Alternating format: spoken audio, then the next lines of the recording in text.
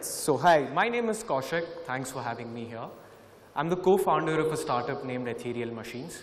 We aren't your conventional kind of startups whose app you can download on your phone and your life will be easier. No. Instead, what we do is we manufacture something called as CNC Routers. So what do CNC Routers do? Right? So this is some of the sample work. So you provide in a design, you feed in a design to my machine and you provide it any material, wood, marble, granite, aluminium, plastic, and my machine will implement that design out on that particular material for you.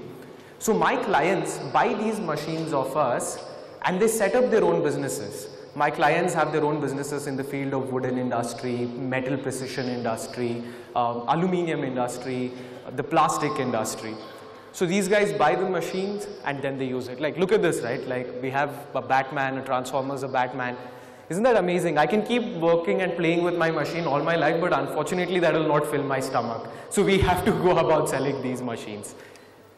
How did we come up with this, right? So back in college, Naveen and I used to build robots, hovercrafts. And then we realized that to make better hovercrafts, better robots, we need more precisely cut out parts. And for that, we needed CNC routers. So Naveen and I thought, okay, let's go buy one CNC router. What's the big deal? Then we realized that the routers which are available in the market, the smallest was a 4 feet by 8 feet machine, costed around 7 to 8 lakh rupees. Now Naveen and I we weren't born with silver spoons in our mouth, no. We were born with golden spoons in our mouth, to be frank. But Naveen and I had a principle that we will not use money from our family to start up something. And for an engineering student at that point in time to accumulate that much amount of money is equivalent to, you know, wanting to marry Angelina Jolie. It doesn't work like that. So instead what we did was we thought, okay, let's make a smaller machine and we'll use it for ourselves. So what did we do? We built a machine, we built a prototype, we tested it, turned out perfectly fine. We thought, okay, let's sell these machines. So our first office, right, like look at that, that's how our garage was handed over to us by our landlord, and that's what Naveen and I turned it into in overnight. We painted it, we cleaned it. You know, they say, right, entrepreneurs should be ready for all kinds of work. That's when we first realized that we have to really be ready for all kinds of work, and we enjoyed it. We didn't complain even a single bit about it. So we had a machine, we had a place, now we had to decide a name. A lot of you are youngsters, a lot of you people will come up with ventures tomorrow. I want you guys to keep this in mind. What do you do when you don't know about something? You Google it, right? Let's look at it from the perspective from the language English. Google has now become a verb. You Google things, I Google things. I came across the word ethereal. Ethereal is an adjective, it means heavenly, celestial. I told Naveen, let's transform this adjective into a noun. Today when my friends meet me and they ask me how is ethereal doing, they're using it as a noun, and I know I've made some progress in that direction. So that's how we zeroed in on our name. Figuring out what to do, figuring out how to do isn't that important. Figuring out why you want to do it is the most important thing. There's a famous quote by Martin Luther King which says, life's most persistent and urgent question is, what are you doing for others? 4 years of engineering, what was my schedule like? Go to college, write exams, gym, sleep. Go to college, write exams, gym, sleep. I was not doing anything for others. I was going to college for myself. The degree was for myself. Gymming was for myself. Sleeping, obviously, right? Who doesn't love it? All for myself. I was never doing anything for others. And I used to feel very bad about it. And I thought that, okay, we need to do something for others. I went around proposing my machine to different clients, telling them what they can do with it, how it will help them in their business. I faced 63 rejections, but I still kept going. This is the cover of my book. If you see, my mind and body had given up, but my soul still wanted to go because I figured out why to do it. Why did I want to do it? Let's go back to the problem I faced, right? I couldn't buy a cheaper machine. I couldn't buy a smaller machine. Imagine the number of other people who will be facing the same kind of problems. A person who wants to be an entrepreneur in a tier 3 city does not have money to buy a 4 feet by 8 feet machine, does not have money to, purchase a 7 to 8 lakh rupee machine. Not just that, right? Like, banks don't approve loans easily for these clients. You cannot rent out a huge space to fit in a 4 feet by 8 feet machine. Commercial land rates are very high. So we realized, and I knew that my machine can be a solution for all of them. And not just these entrepreneurs, right, who want to set up businesses with my machine. Even people like Naveen and I who wanted to build better robots and better toys, even it'll be of a huge help to them if I can sell this machine at a lesser rate and I can make and sell smaller machines. Let's go to why I failed, and let's look at why I failed 63 times, and let's look at the other reasons as to why usually entrepreneurs fail, right? You have didn't get funding, went bankrupt, you have improper team, you have lack of technology support, you have lack of knowledge about the field. Didn't get funding was not an issue for us. Naveen, the client would pay us the money for the machine, we would set it up and we would give it back to him. We didn't need funding. Improper team, Naveen and I think we can take on the entire world together, just the two of us. We don't want anyone else. Lack of technology support, not an issue, right? Because I have a working model. I was showing demonstrations to different clients who came down to our garage. Lack of knowledge about the field, not an issue again, because we knew what are the kind of clients we had to approach, what are the kind of applications our machines can be used for. We knew all about it. The two other reasons: couldn't compete with market leaders, didn't attract customers. The reason lays somewhere in between these two. These headings are obviously very wide, but there are a lot of nuances under it. And Naveen and I just couldn't figure out what's the exact reason behind this. For around 30 to 40 rejections after that, Naveen and I sat down one night and we used to laugh about it. Oh, we got rejected again, right? And then we thought, we don't know what the reason is. And we used to recite the famous dialogue from the movie Taken. We don't know who you are, but we will find you and we will kill you, right? We always used to laugh about it.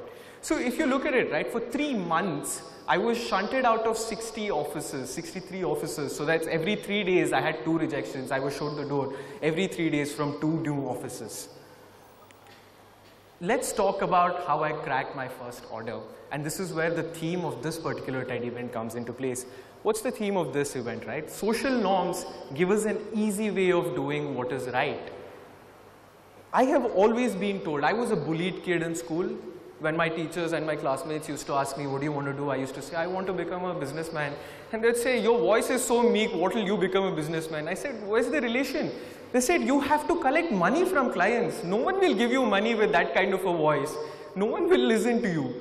And that's what all the society and also used to tell me, right?